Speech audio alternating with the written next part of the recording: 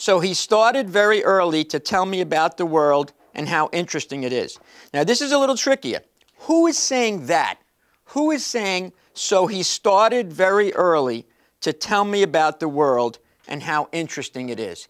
Talk about that in your group for a second. I think it's the child. I love how the child is the narrator. How you're fixating on the pronouns there and on the importance of that text structure. What I find with high schoolers even is that when they see a pronoun, they almost have trained themselves to skip it and like to not really think about what that refers to, but that's so often the key to a complex text, like who is this referring to, especially say for poetry. And if they aren't really well trained from an early age to be thinking about pronouns in a really careful way, then they'll grow up to just not even read them. It's like they don't even see them on the page. Right, I absolutely. And the early age would be before 5th grade. Yeah. The early age could be kindergarten. And there's two parts to this. There's actually research to show that weaker readers have difficulty with pronoun reference, with any kind of antecedent reference. Weaker readers have trouble with. So pointing that out helps the weakest readers. And it also, in addition to getting settled as to who's talking to who at this point in the text, if you don't know that, if you don't know that Feynman is narrating, but he's narrating from the perspective of looking back into his earlier childhood, then the rest of the text gets confusing. So these early questions have to be, sometimes they're very easy. This one wasn't. This was not necessarily an easy question. But sometimes it's okay to ask an easy question in the beginning for 2 reasons. Or 3 reasons, really. It orients everybody. It lets you know who might be completely lost. And it also builds confidence. So you're coming in from the outside into this classroom. If you were coming into a classroom with a different composition, different kinds of kids, different SCS, whatever, would you change your approach? Would you change the lesson plan? No, not at all. This type of lesson is designed to support all students. And in this class, there were a number of students on IEPs. And there were, in fact, you may see a second adult there, and the second adult, in addition to the teacher, that I don't know if she came in the video, but there are a number of children on IEPs, and there are a number of children who are struggling readers. And the multiple reading supports that. The constantly going back into the text and asking the students to look at the text and underline supports these weaker students. So, and any heterogeneous class, which are many of our elementary school classes, are going to have some very weak readers, whether they have IEPs or not. And this lesson, these types of lessons, and with the multiple readings, with the support for vocabulary, with the working in groups, with the going back into the text, are all designed to support a wide range of readers. I think that you gave excellent support for the students with the constant rereading, and it wasn't like you had them to read the whole thing over, but you would give a question and then have them to go back and reread that specific paragraph. And I know a lot of teachers are questioning, like, what does a close reading look like? And this is an excellent example of how you can do that in the classroom. One of the things I found helpful, actually, since this, is to have a very straightforward model for answering these questions. Go back and reread the section of the text that addresses the question. After rereading, stop and think about it. Now, and then talk to your group, and then write. Reread, think, talk, and write, because it's very difficult to write about what you can't speak. But I've also found that the kids, when you say after they reread it, they'll go in and they'll reread it, but then they want to talk right away. They don't want to stop and think, or even stop and jot down some notes. So I've suggested to teachers that they have either a bell or they put on some soft music, and it's the thinking time. And during that interval of 1 minute or 2 minutes, whatever they think is appropriate for the grade and for the text, that's the thinking and writing time, the thinking and jotting down your notes time. And no talking to the group until the bell is rung or until the music stops or whatever it is. And that's been very, very helpful. But that whole system of reread, think, write, and talk has supported the weaker readers. And that's so opposite of what we're doing in a lot of cases, and so opposite of what the kids want to do. They want it, now. And to get them in the habit of stopping and thinking before they talk or write. That's a big thing. And it's really tempting for teachers in the upper grades especially, but for all grades, when you have a classroom that's well managed and the kids are discussing and like 3 or 4 of your students really get the text and they're having a great discussion and you have the occasional chime in, but you didn't make anyone think beforehand, you have no way of knowing if the kids who aren't speaking, if they're thinking. And like you could have someone like would come in and say, this classroom looks great because like the discussion seems so interesting, but you know, the ratio of like your work to their work can be so low, and you'd never know if they don't have to. Everyone writes down their thoughts, and you can walk around and check and see, wow, he didn't say anything, but he's way off base, and I can tell from his writing.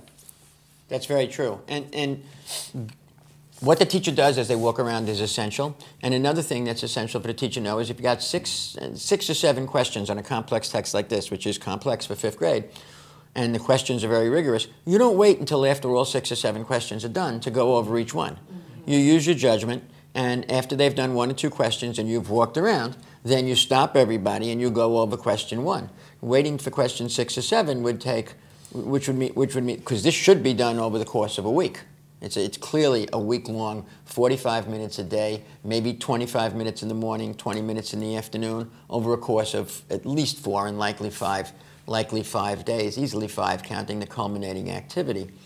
Who would like to address this question of what was the lesson that you think his father was trying to teach Richard Feynman? About the patterns. He was teaching patterns. Okay, anybody want to add? He was also teaching him about colors. So we have colors, patterns. Anybody want to add to that? Maybe he was teaching him like how to think like a scientist, because like usually scientists would think about like how to set things up in certain ways so that it would work for them. Very good. So you have a range of answers that are indicative of 5th grade. As you said, Monica, they can be some of them are very concrete. He's teaching them about shapes. He's teaching them about colors. So on the continuum of concrete to abstract, you have colors to the scientific method. Essentially, 2 kids were talking about how he teaches think like a scientist. That's quite a range from colors to the scientific method in one class. Now, what I should have done here, if I was not trying to maybe cover a little bit too much because of the taping, was stop, put on the whiteboard all of these answers, from colors to the scientific method.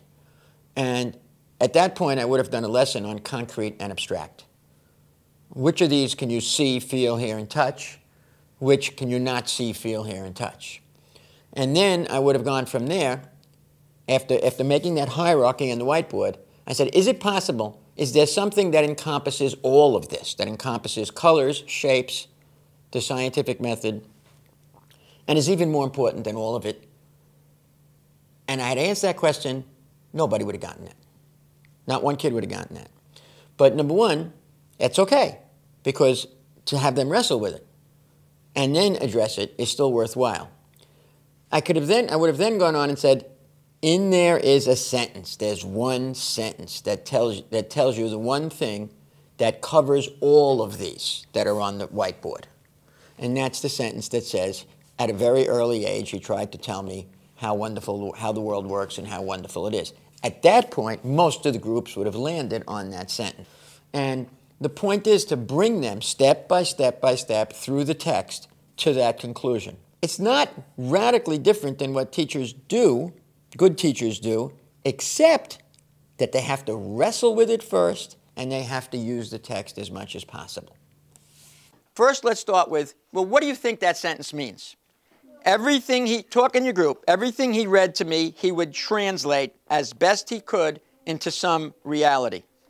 About the dinosaur, he might want to know like more about how tall it is, and he can put it into reality so that he can understand more about it. I noticed that at first the questions were text-based and very much like, what is this? And then as they go on, they're still very text-based, but they're higher up on blooms.